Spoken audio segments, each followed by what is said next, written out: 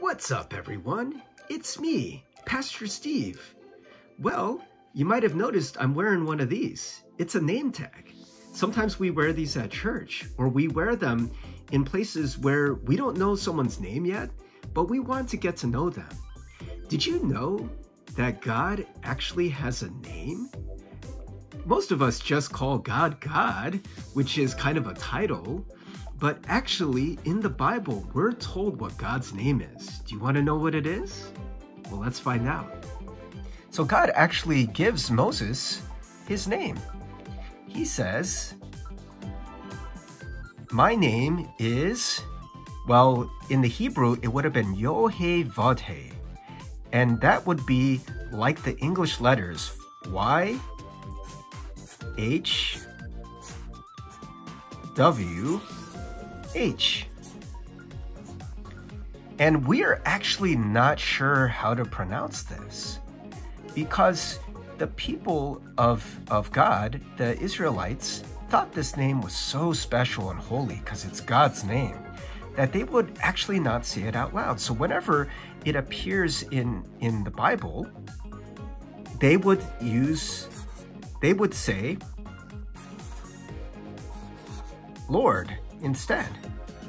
So whenever you see in the Bible, especially in the Old Testament, whenever you see Lord in all capital letters, that doesn't actually say Lord in the Hebrew. It says this, Yod-Heh-Vav-Heh, which some people think is pronounced this way, Yahweh. We're not entirely sure how to pronounce it, but we do know what it means. And what Yod-Heh-Vav-Heh means is, I am who I am.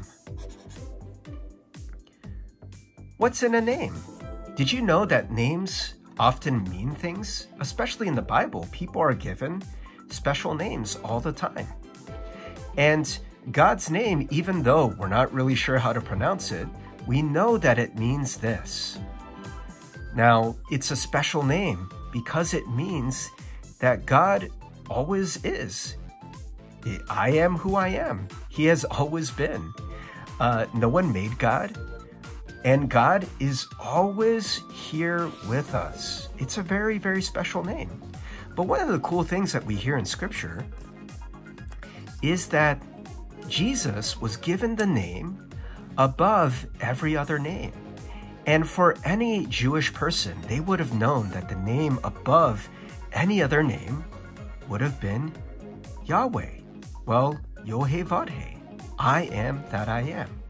And so we're told that Jesus is given this name above every other name. So at the name of Jesus, every knee should bow and every tongue confess that Jesus is Lord. So Jesus is Yod-Heh-Vav-Heh, right? Isn't that cool? And so friends, we have a God who is so holy, a God who is here with us all the time. But we also know that we have a God who wants to get to know us. Maybe we've never actually met God.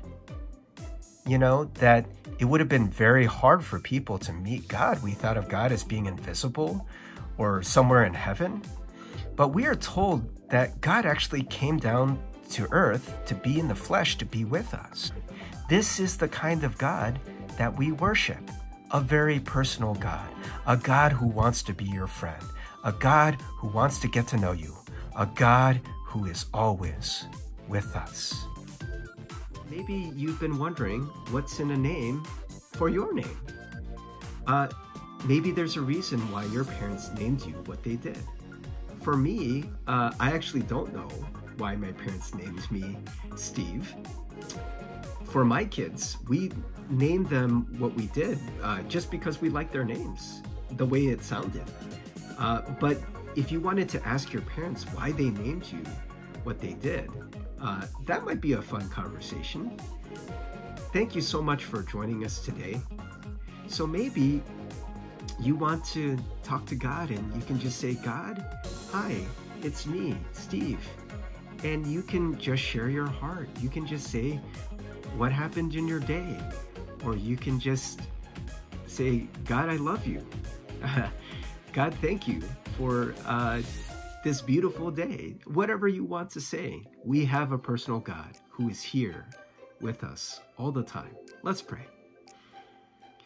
God, thank you for being such a personal God who wants to be our friend, who wanted us to get to know you through Jesus.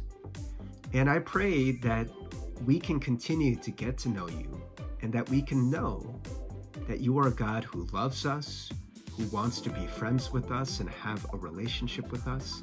That's such good news, God. Thank you for that. And thank you for making us who we are. We pray all these things in Jesus' name. Amen. Well, thank you so much, everyone, for watching. We hope you have a great week.